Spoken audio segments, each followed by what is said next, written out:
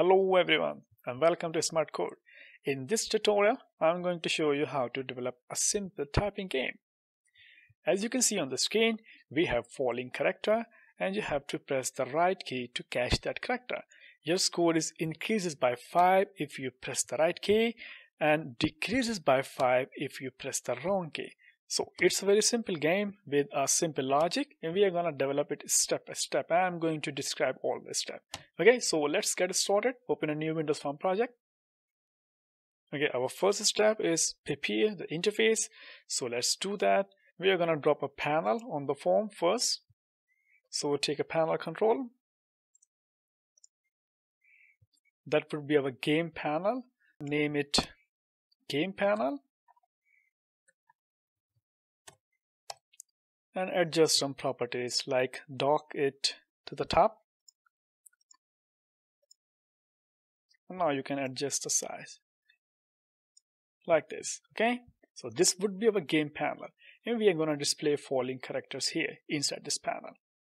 Now we need two buttons, one for starting the game and one for closing.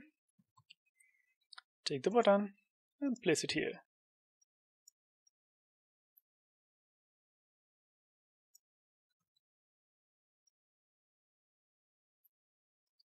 So set some properties, call it button start.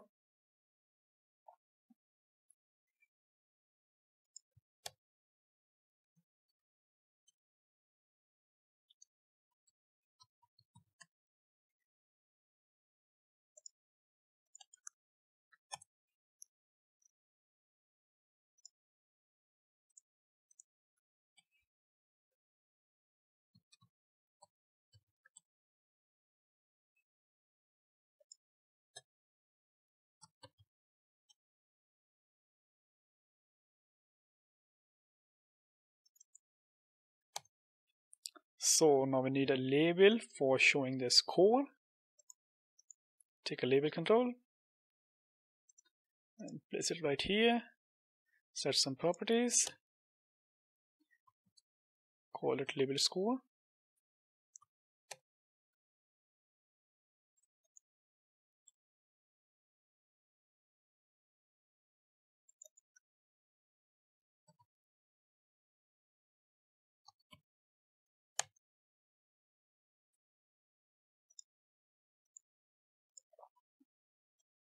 And we can place it here, right?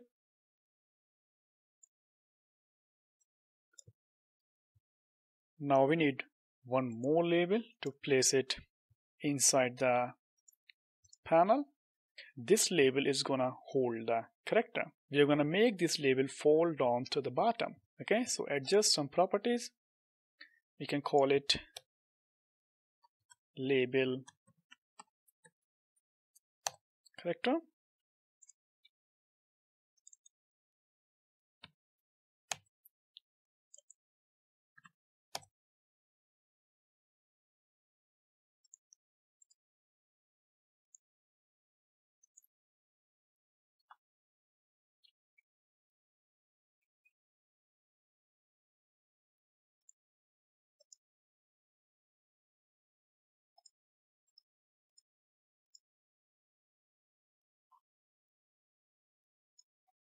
Right, and then we don't need any text.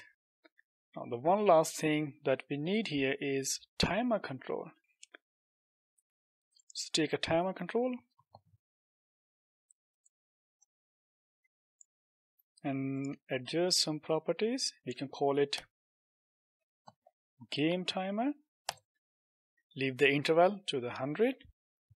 You can change it if you want to make this label fall fast or slow. So our interface is ready now and it's time to code. Start by creating the events. Attach buttons and timer to the program just by double click on the button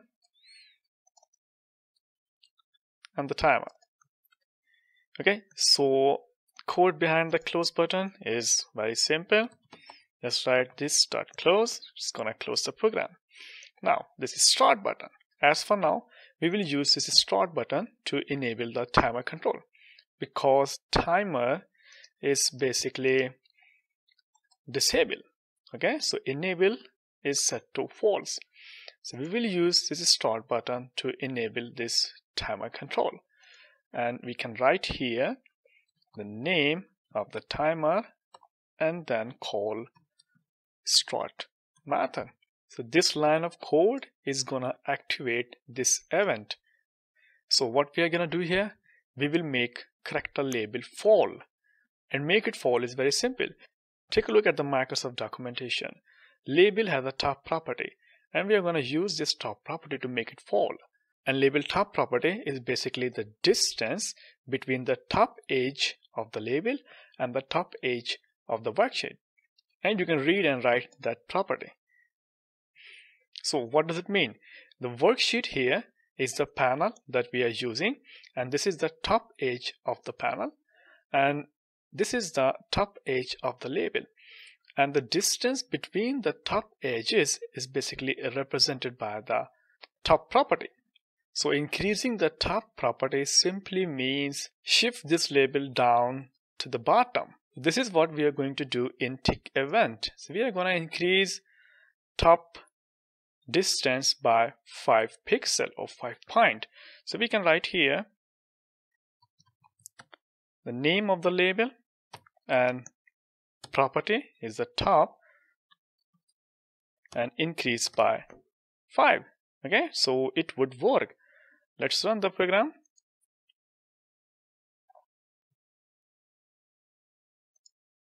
And here you see the movement.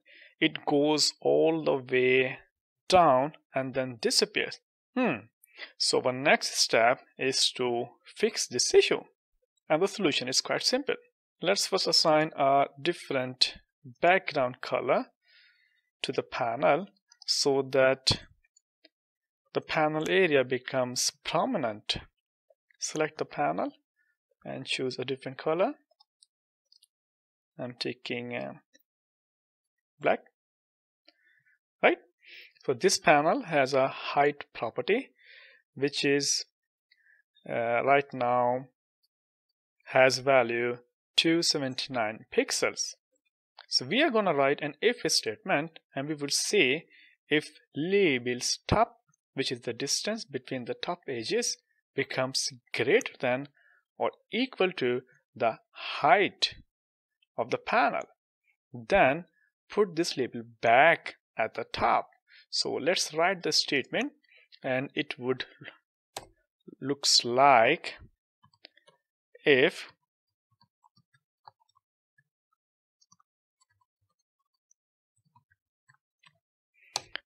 this happens, we will reset the distance between the edges, okay, by assigning a 0. So let's save it and run the program.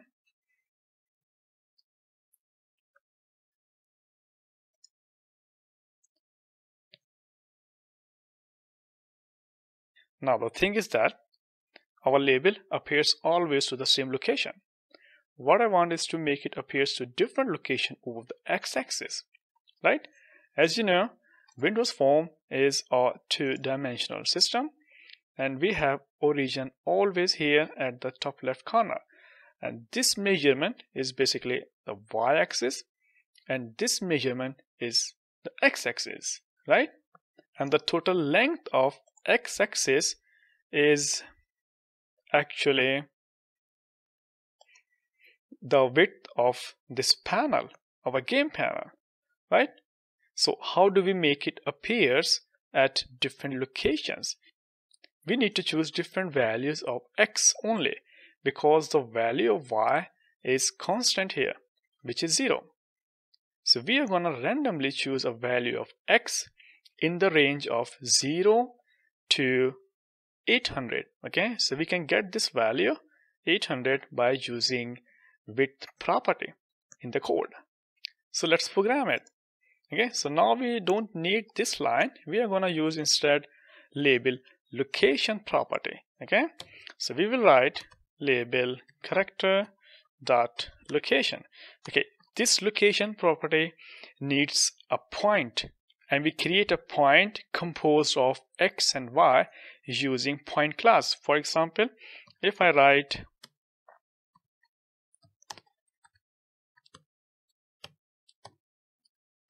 So I am assigning this point to the location right now. So we are not going to do like this. We will write a method that returns a new point every time we make a call. Okay, so we can write a method. The name could be get new point. Okay, so just create it. So we need a random variable.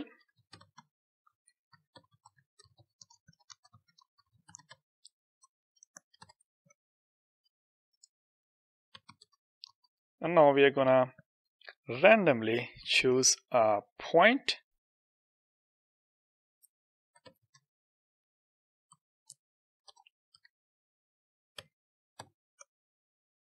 over the x-axis.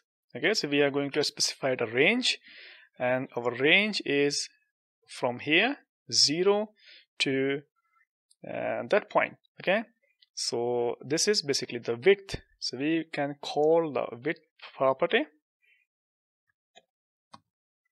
game panel dot width. And okay, so next would be here, and then return this point back to the location. We're gonna make a point. The new location of x and y is constant, right? So this is gonna work whenever we call this method. This method is gonna return a new point. But we have a slight problem here that we need to cope with. Let's suppose our method returns a location point very near to the right edge of the panel. For example, here. So the program will place our label like this. Okay, here at this location, because the location in Windows form is always defined at the top left corner. Okay, so this corner. So the solution is quite simple. This label has a width, and in order to keep it inside this panel, so we will say subtract the label width from the game panel width when we are choosing a new point over the x-axis. So right here, that's it. Now it's gonna work perfect. So let's run the program and check it out.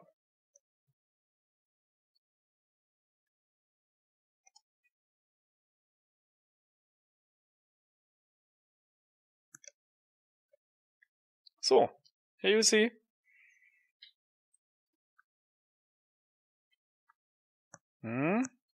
different locations.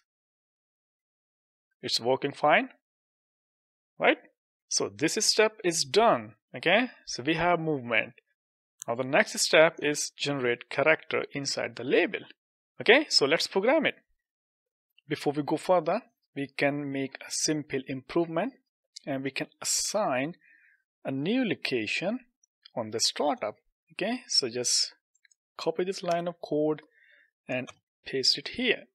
So this is the advantage of writing methods, right? So you can reuse it whenever you want.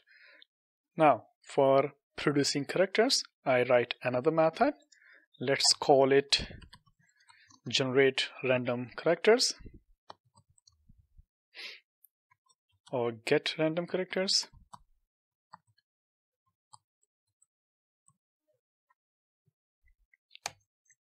This method is going to return a character as we have return type char.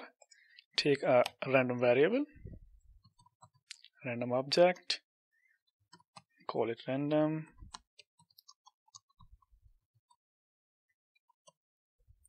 And now we are going to randomly choose a number in the range of 97 to 122, which is ASCII range of small letters, right? Character 97 to 1, 2, 3, and we are gonna convert it into core. Let's now call this method on startup and assign character to the label, right?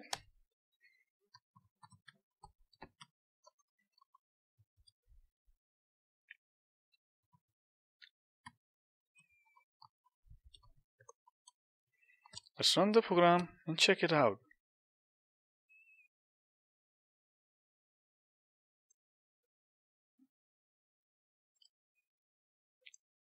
So here you see we have character inside the label.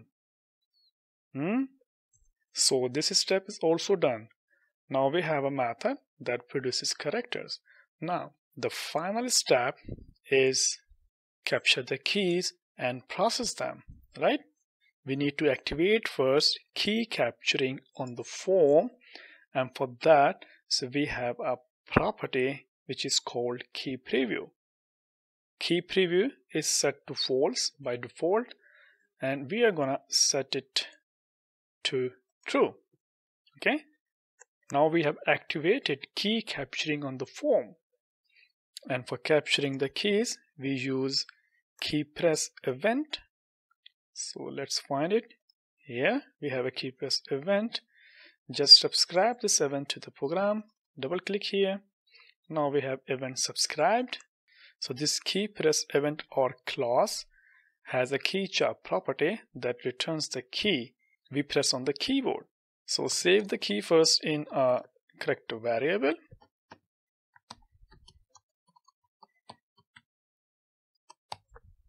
Now process the key against the character we have in a character label.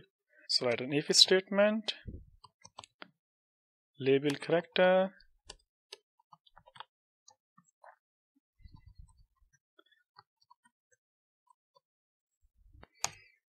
so if the pressed character or the pressed key is equal to the text or the character we have in a character label, then they will do some stuff. We will add up the score by 5, and we don't have score variable. Okay, so just create a score variable.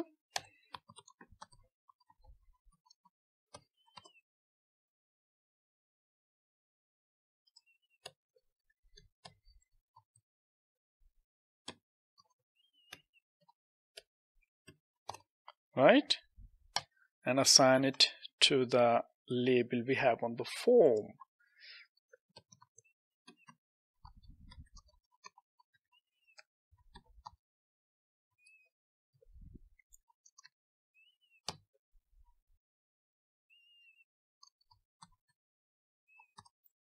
Right, now we are gonna put label again at different location.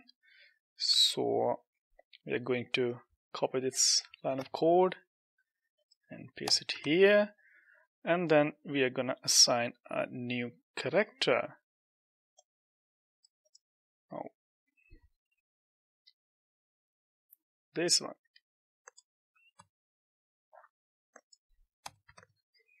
But if you press the wrong key, score is subtracted by 5, and then update the score on the form. That's it. Our typing game is ready. Let's give it a final run.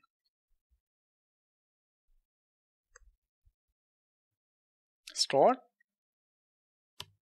Yep. Yep.